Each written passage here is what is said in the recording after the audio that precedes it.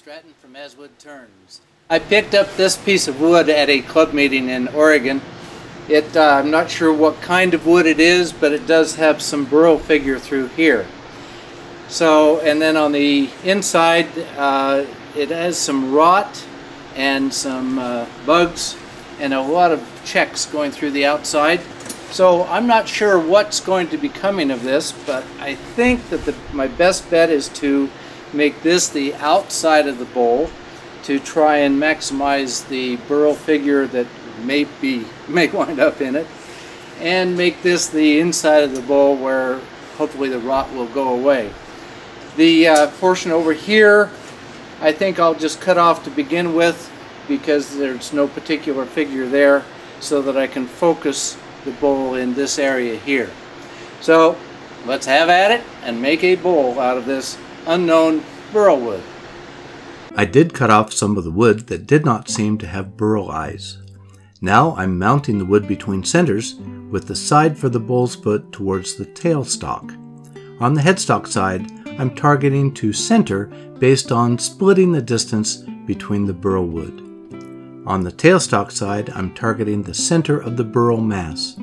This leaves me with the blank slanted in the center, but should maximize the potential for burl eyes in the final bowl. Right now the wood is very dark, very dry, and very ugly. I'm hoping I can salvage a bowl out of it. Roughing at first is a very slow go. I cannot turn up the speed because the blank is so unbalanced. The slant in the top of the bowl blank is also a challenge to turn off at a slow speed. I'm using my largest bowl gouge.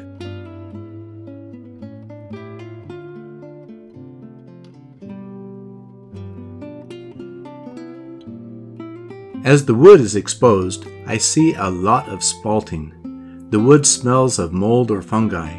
There's massive tear out in the spalted area. At this time, I'm despairing that I'll be able to get a smooth finish on the final bowl. In summary, there are three major stages for a bowl. First, mount for roughing and exterior. Here, the usual mount is a faceplate or centers. I used centers because I wanted the option to adjust the axis of the bowl.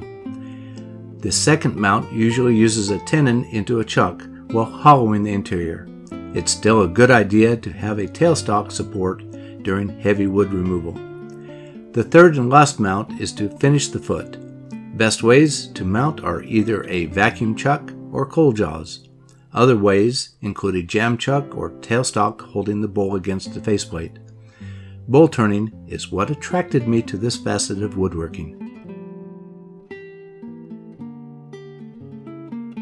As the wood rounds out, I'm turning up the speed and having an easier time cutting away the wood. I debated for a while whether to leave some of the low areas in the side of the bowl, but eventually decided to tool them out. They would have left a sharp edge around holes in the bowl sides. Not what I want.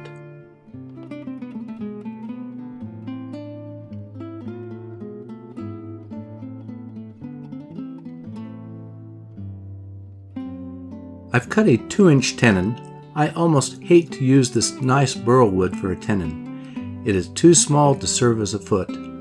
I'm leaving another larger, almost like tenon higher up that will eventually serve as the bowl's foot.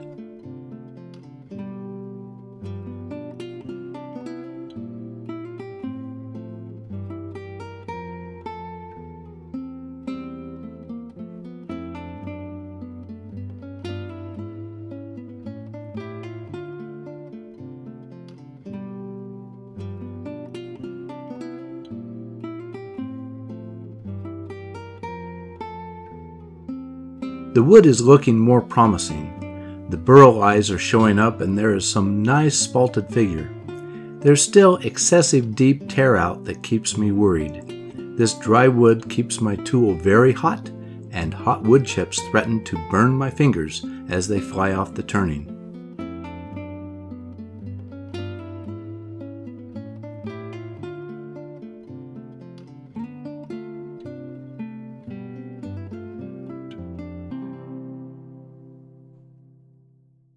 With the exterior nearing completion, I'm switching to a large bowl scraper, hoping it will resolve the tear-out problem. It actually works. Then I power sanded from 80 grit through 400 grit. It's time to reverse the bowl to start hollowing out the center. I'll keep the tailstock in place for as long as possible to reduce the risk of the wood popping out of the chuck when I take heavy cuts. Hollowing goes amazingly quickly. Maybe this is due to the wood being softer from the spalting. There is very deep tear out on the inside area also. Usually I do push cuts from the rim down to the center. This time I'm having a lot of success with a pull cut with the gouge nearly closed. It hogs out a lot of this soft wood quickly. Now I'll slow down and clean up with push cuts.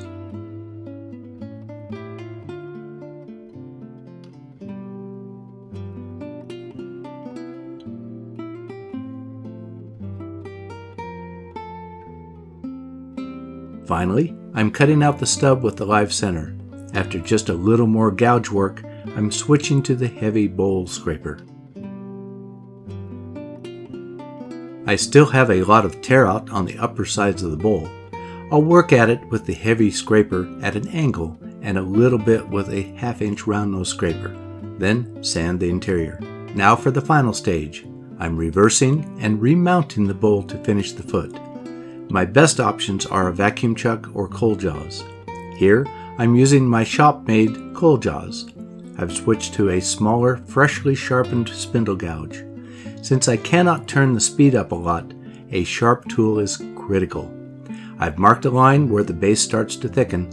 I will not tool very much outside of this circle. I do have a lot of excess wood at the base. There's a lot of burl wood there that I'd like to save, but hopefully the burl continues far enough into the center to still provide a lot of visual interest.